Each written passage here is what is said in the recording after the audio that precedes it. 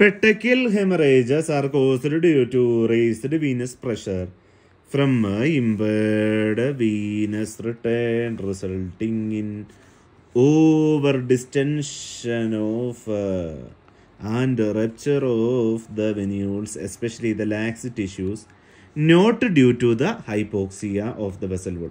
A minimum of 15 to 30 seconds is required to produce a congestion. And petechiae may vary size from 0.1 to 2.2 millimeter. If larger than this, called as ecchymosis.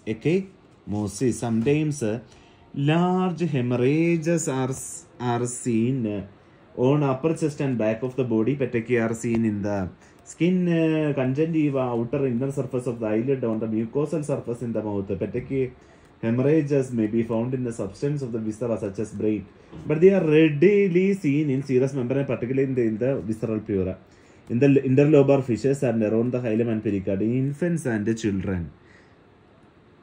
Thymus may show numerous petechiae. In the brain may be seen in the white matter. There will be large patches of bleeding in the subarachnoid spaces where superficial vessels may rupture due to acute venous engorgement. Okay. When carotid artery are obstructed, the intensity of cerebral, facial and orbital petechiae are much less prominent.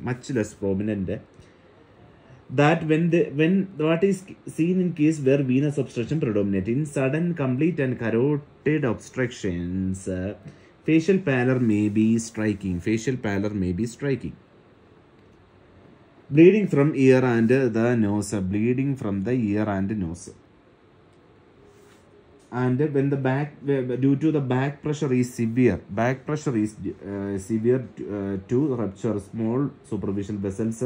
Numerous petechiae may be produced as a common autopsy artifact during reflection of scalp flaps in all types of death are no significance. They are present in the post-mortem hypostasis, especially where the mode of death was congestive, as in heart disease. Petechiae may develop after of death in different areas of the body. Petechiae may be rarely seen in the parietal pleura and peritoneal cavity, except in hemorrhagic diseases. It is mainly seen in the such as the serous membrane, particularly in the visceral pleura only. Thank you.